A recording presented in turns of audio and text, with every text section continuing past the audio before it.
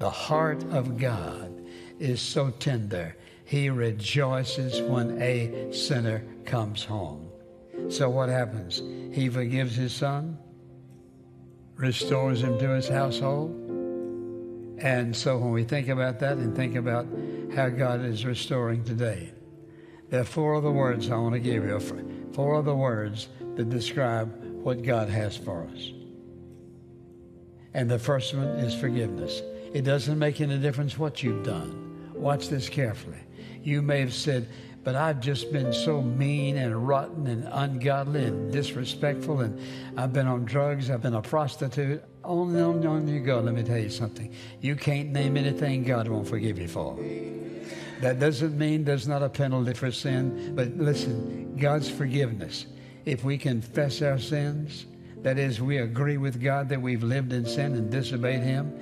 If we confess our sins, He's faithful and just, always trustworthy. Faithful and just to forgive us of our sins and to cleanse us from all unrighteousness. That's the promise of God. That's the first step. Secondly, acceptance. He not only forgives us of our sin, He accepts us as who we are.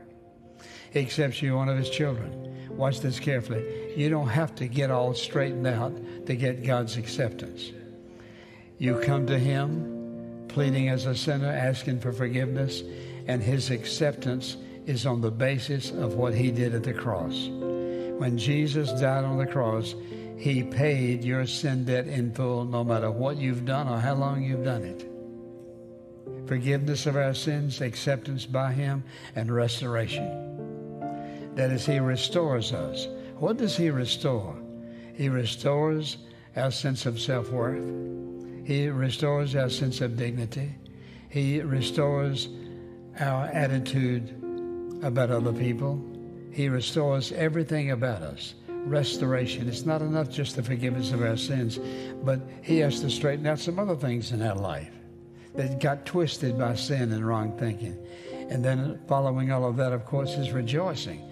When a person comes to Christ, all of these simple words describe what happens in their life. Forgiveness, acceptance, restoration, and rejoicing. And in the parable, they had a big party, a big celebration.